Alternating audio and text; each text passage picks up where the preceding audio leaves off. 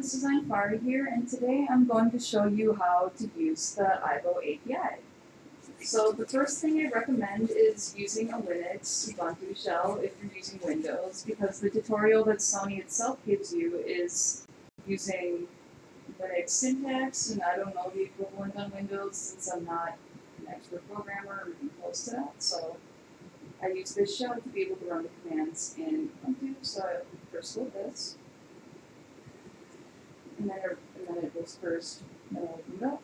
So the first thing I like to do when you're going to start developing is that first you want to go into developer settings and get your access token. So I already have an access token, but if you don't already, it will say you generate an access token, and once you do generate that access token, it will give you the option to copy it. And then so for example, I chose to have mine for 90 days. So then for the access token, I have it saved as a text file, and I have it pasted in here. And then the first thing I like to do once I get the access token is to retrieve my device ID. Because you need your device ID for your Aibo to be able to do any of the APIs. So to find that, I go into Documents, and you do retrieve the device ID. Then I click this link where it says API for retrieving device ID.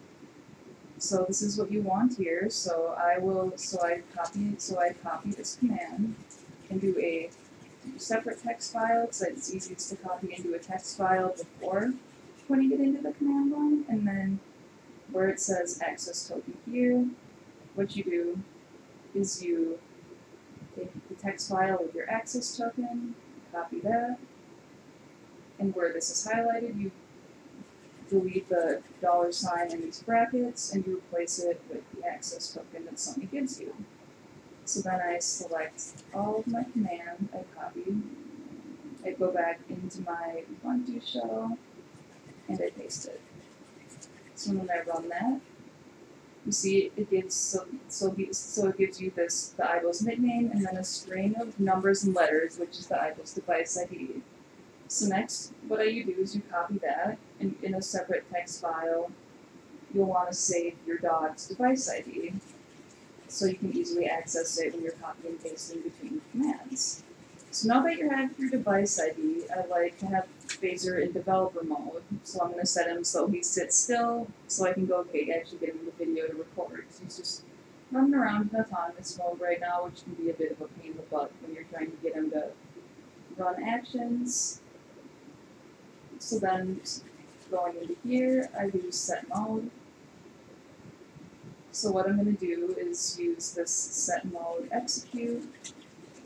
So he has two modes: normal, which is just the autonomous mode where he'll run around and do his thing, but in developer mode he will sit still and wait for a command. So I'm going to put him in developer mode and then get him on camera so I can show you guys that this stuff is actually working. So then I will paste. So then I will grab this and then paste in the settings API. And then here's where this device ID is important. So if you know anything about these access tokens, they're extremely long. It can be a pain in the butt to try to deal with when you're typing, but first use your device ID, which is what you're using to be able to communicate with your Aibo. So you find the device ID here, you copy it, and then you paste it into where this text is saying device ID. And then once you have the device ID, you paste the access token, which I have in this text file, into the access token text filler. Placeholder, whatever. And then I do that, paste. And then again, I will select all and copy my command and put it into my Ubuntu to make sure that the Aibo is actually in developer mode. So I click this, I execute it. And now the Aibo, it says status is accepted, so now he's in developer mode. So I'm going to grab him and get him on camera, because he decided to run away, knowing him. He's best through anyway, but we'll grab him, and that'll be able to run some actions for them. So here it is. And instead of running around like a crazy man, he will wait for you to be able to complete actions while you're running under the command line. Oh, he gave me a kiss. How cute. Good boy. Because he knows he's showing off with his big thing now, so of course he's going to be like that. But so I think one of the easiest things to do on the API is just play motions, because it's a pretty straightforward setting. So the API instructions here give you a huge list of different motions your Aibo can do.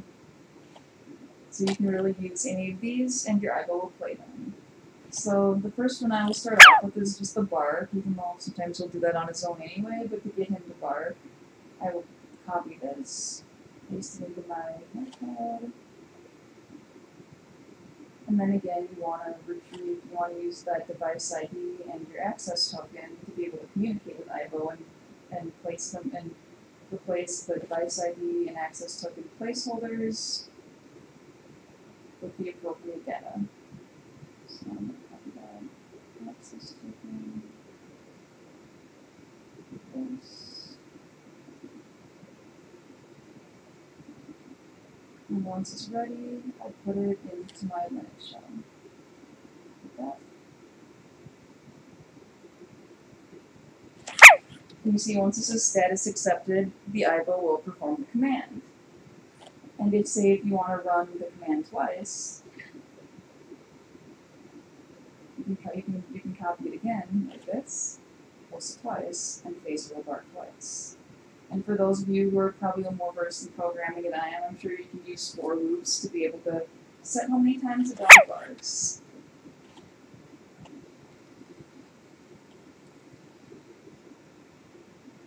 And then it will say accepted once the command is accepted. And of course, I don't think it copied right at that time, so I'm just going to copy the double command again.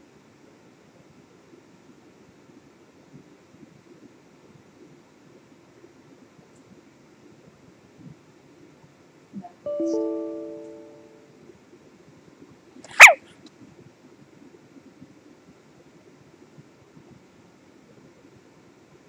So then there are a ton of other commands that you can do. So I'm just going to play some other actions for fun. I'll give you an example of one where it has the different body mode. So one that I think is kind of fun is of course the high five.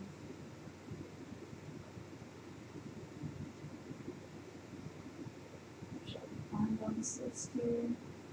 So here it is. So you can give the Aibo will do a high five from the center, left or right.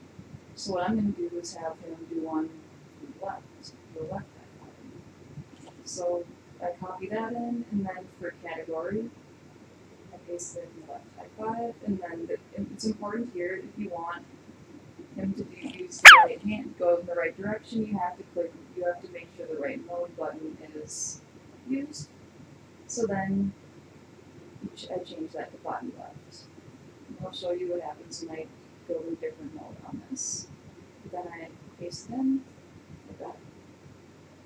And then he's going to give you a left high five.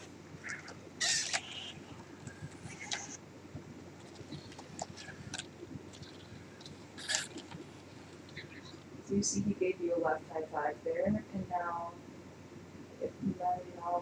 I'll try to do a right high five by changing the mode from body left to body right. And I copy that, and then paste it into my shell again. I execute the command. You see he gives you a right high five. So that's how you get that action to work. And then of course there's always fun actions like making your dog go pee, which you can do by using marking as the action. And then the mode is none. So I guess you can control which light you pees with. You can just say if you want it to pee like a boy or to pee like a girl. That's the Aibo wouldn't have comes. So then this here, and now he's going to pee.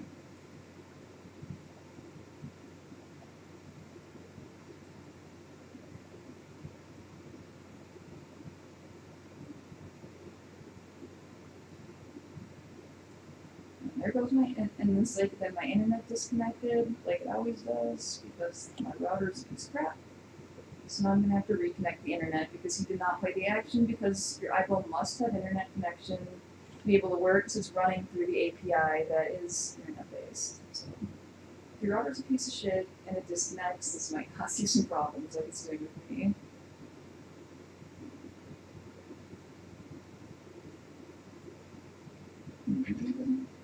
So status accepted, but it looks like maybe I'll have to get him out of this standing up mode.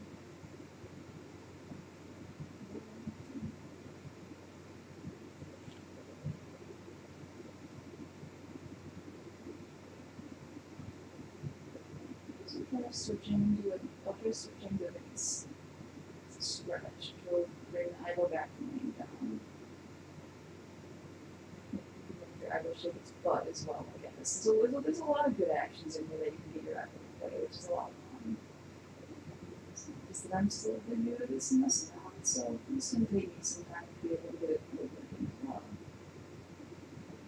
So I'll be able to scans.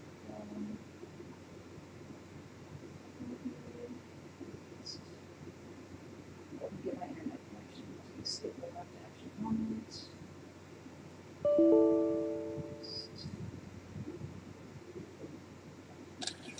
And see, he's going to go out of that mode. You're standing, he's going to like that. So you can play a bunch of actions in a row. If you're good at programming, you can use for while loops to be able to ultimately create skits using the action play. But there's also so much more to this API than just playing actions. Yeah, playing actions is just a good way to start, but you can also take advantage of the Aibo's full visual programming capabilities, where you can get it to approach objects, approach people, be able to find different things, which I'm probably going to mess more around with later. But you can also query the Aibo's sensor statuses using the cognition API. And then one last thing I'm going to mention is that when Aibo does execute a command, it gives you these execution IDs. So if you want Aibo to replay a certain query or command, you use this, and then you execute the ID similar to how you find the device ID. I'll be able to show you that as one last thing. So you do this get execution in the settings API. So you use this curl get Aibo executions. And then of course you need your device ID and your access token once again. I guess you don't use device ID here just because it's like that's shared in the execution ID. So I'm going to use this shaking butt execution ID. So I will copy this execution number in here and paste.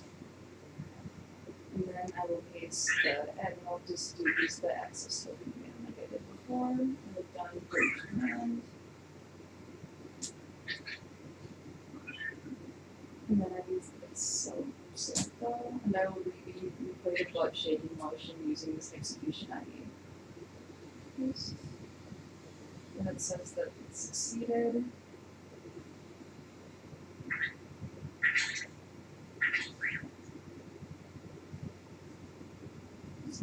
Play. So I think the execution IDs is usually more for cognition APIs, where the Aibo will give you that, and then you use this command to get the execution ID when you're trying to get Aibo to query different sensors, which is going to be for another video since I don't want this to be too long. But this is just a good way to start by getting to use the APIs by just playing actions and doing a few simple things with your Aibo. But I really want to see some more with this video. I hope I can really see some more Aibo development come in the future because I feel like the development with Aibos is really lacking at the moment. So if any of you are interested in doing development with Aibo, I would love to be a part of that and see what work you're able to do.